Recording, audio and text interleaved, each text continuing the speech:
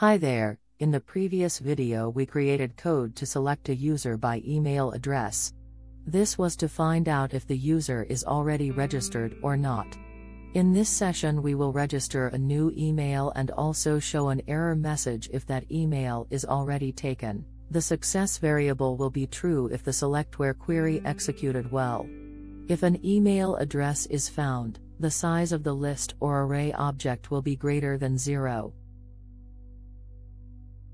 So, if the size of the list of found users with that email is 0, the user with that email address does not exist and can be added. If however the list is not 0, the email already exists and the user cannot be registered with a taken email address. If the email already exists in the database, we will show an error alert.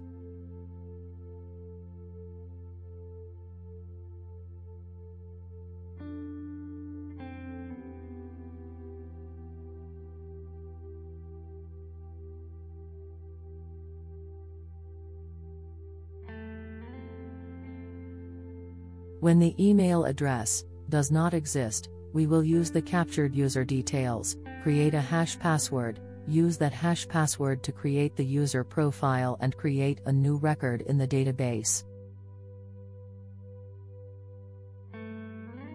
We had already written this code before. We will copy and use it and then execute the commands via the data source.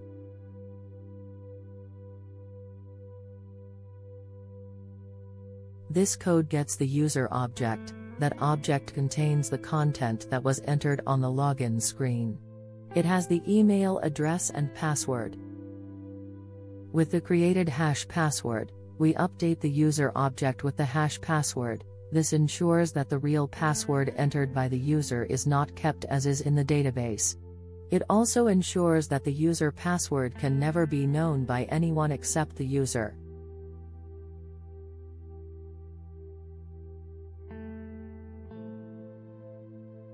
We then use the register data source, set it to create record mode. We then set the record to use for the CRUD action and then fire the create call. Remember, in the layout, the register data source is linked to the users table. In the database, the users table currently does not have any record.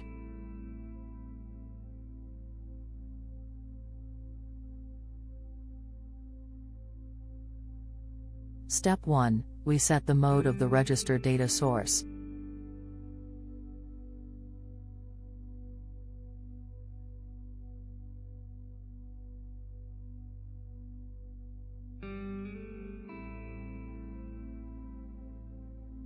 Step 2. We feed the data source the record that it will process. This will be the user object.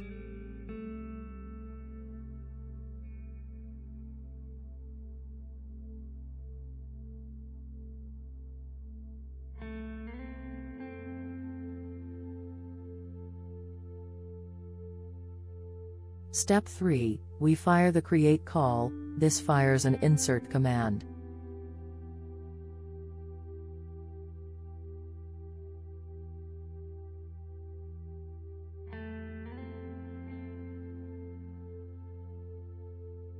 After the create call is fired, the result will be trapped by the register create callback.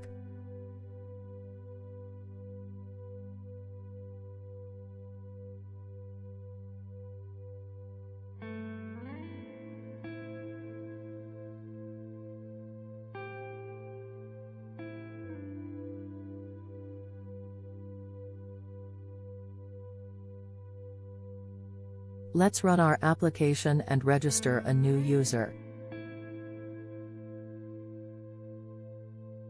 By using the data source, one does not have to write any SQL statement, one can just use already built-in codes and methods.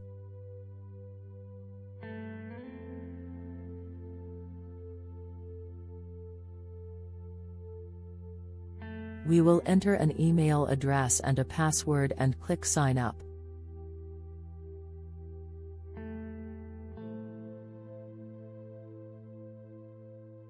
The information entered will be read, A search for existence of the email will happen. If the email does not exist, a new record will be created in the database.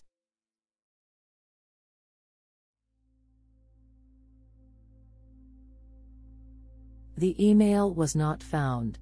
A new profile was then created using the email address and a new hash. If we try and register with the same email address, it will be found and an error will be shown.